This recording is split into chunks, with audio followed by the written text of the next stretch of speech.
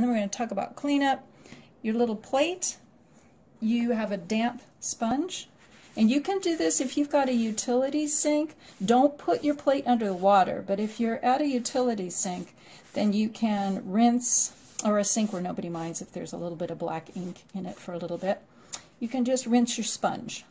Okay, so you can see that the sponge, the dampened sponge, is picking up that ink.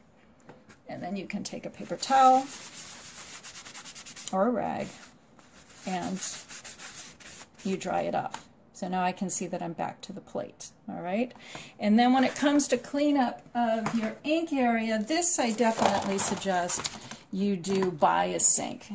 If there's extra ink, and definitely don't take out more than like a tablespoon of ink, especially when it's hot out, because you're just going to waste your ink. But I can't put that back. You could get some plastic wrap maybe and put plastic wrap over it if you were going to continue to do some proofing and see if that preserves it. But if you're done, just go ahead, get a paper towel and wipe up the bigger quantities of the black ink.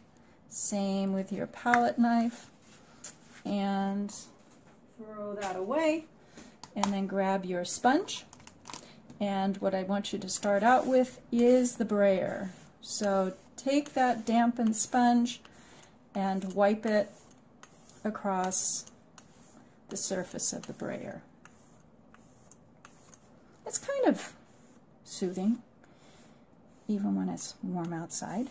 So I'm moving my sponge around, and again, it's just damp. It's not sopping wet, but there's enough water on the sponge to help to dissolve that ink that we rolled onto it. And now I'm moving the sponge across and also spinning my little brayer. Set this puppy down, and then take the paper towel.